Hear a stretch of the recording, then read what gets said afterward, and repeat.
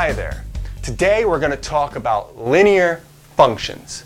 Here's the deal. The world is very, very complicated.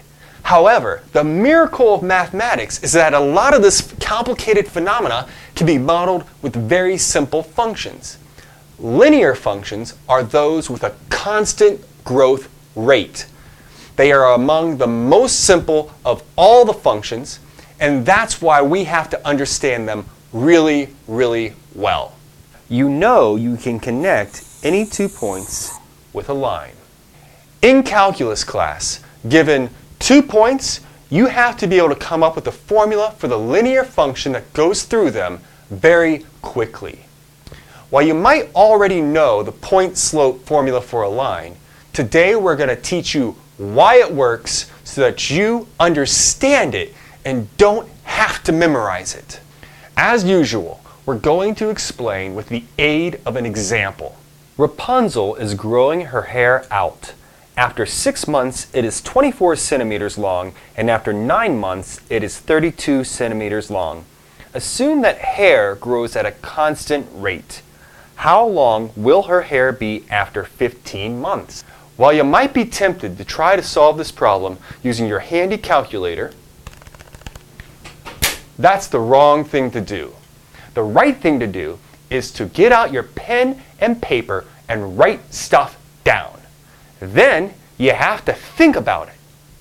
I'm going to show you how to solve this problem without using any algebra whatsoever. Why would I do that? Because then I'm going to generalize that solution and show you how it connects directly to the point-slope formula for a line. If we read the problem again, there are a few key points that we need to keep in mind. The first is perhaps that we assume that hair grows at a constant rate. That means that if we try to plot with months on the horizontal axis and hair length in centimeters on the vertical axis, then somehow this is going to be a line. The next key point to keep in mind is that after 6 months, the hair is 24 centimeters long.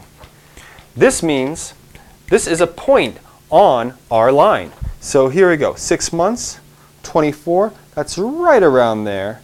And we also know that after 9 months, the hair is 32 centimeters long.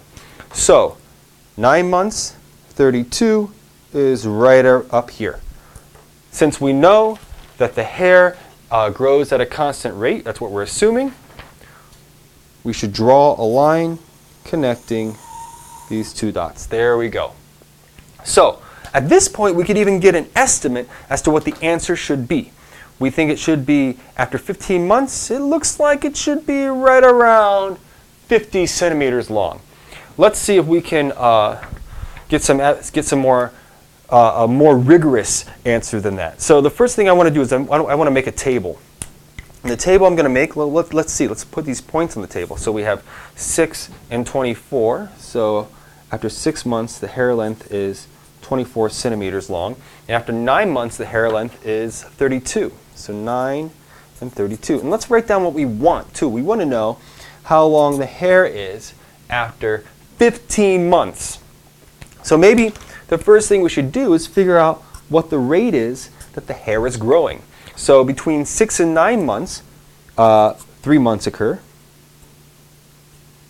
And between 24 and 32 centimeters, well, we have 8 centimeters here. So the hair is growing at a rate of 8 centimeters per every 3 months, which is the same as 8/3 centimeters per month. All right, so at this point, we can start to write down the answer. Think about this. So if we know hair is growing at a rate of 8/3 centimeters per month, how many months did it grow for? Well, look, between 9 and 15 months, 6 months happened. 6 months there. Aha! So it's 8/3 times 6. And look, this is between 9 and 15. So here we go. There's 6 months here. And we basically just figured out this distance here by doing 8 over 3 times 6. But we didn't start off being bald. We started off with a certain amount of hair. And at 9 months, you see the Rapunzel has 32 centimeters of hair. So we should add in 32. And this is the final answer. If you work this out, you're going to see that we have 48 centimeters of hair, which seems to correlate well with what we thought it should be. Why would I do this if I already know algebra? It's because it explains how the algebra works. So let's rehash what we just did. So the first thing we did was we found the rate at which the hair was growing. And we found out for every 3 months the hair grew 8 centimeters. So we got 8 over 3 centimeters per month.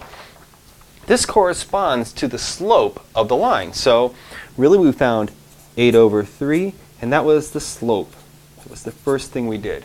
The next thing we did was we figured out how long the hair was growing for. In our case, it was 6 months. So we had 8 over 3, and I'm going to write it like this, 15 minus 9. This is where we got our 6 months, because we're looking for 15 months. We know 9 months, so the duration, the growth along this time was 6 months. And so this would be slope times duration. And then finally, we didn't start at 0. We started with some height. We started actually at 32 centimeters, and then 6 months happened, and then we grew some more hair. So we have 8 over 3 times 15 minus 9, so parentheses around this too, just to be safe, plus 32. And so this is slope times duration plus some amount. Now let's push this a little further. Let's really use some algebra here. So suppose we have our points x1, y1 and x2, y2. Again, first we found slope, and we should all know that slope is y2 minus y1 all over x2 minus x1. There's our slope. And then we did slope times duration. So that's going to be y2 minus y1 all over x2 minus x1 times however much time has passed. So that's going to be x minus, say, x1. And then our final formula will be y is equal to y2 minus y1 all over x2 minus x1 times x minus x1 plus y1. Let's see a real example of this. So now suppose you want the line that goes through the points 1, 3, 7, 12. We should just be able to write it down. So it's going to be y is equal to, we have to write down the slope, so it's going to be 12 minus 3 all over 7 minus 1 times x minus, now it doesn't matter if I choose 1 or 7, I'll actually do both, x minus 1 plus 3, but another perfectly good answer, the same answer in fact, just looks a little different, is when you have the same slope and you do x minus 7 plus 12. I leave it to you to verify that these two equations both plot the same line. While you might have known how to solve this problem before watching this video, this problem is essential, so we're doing it again. Let's go do some math.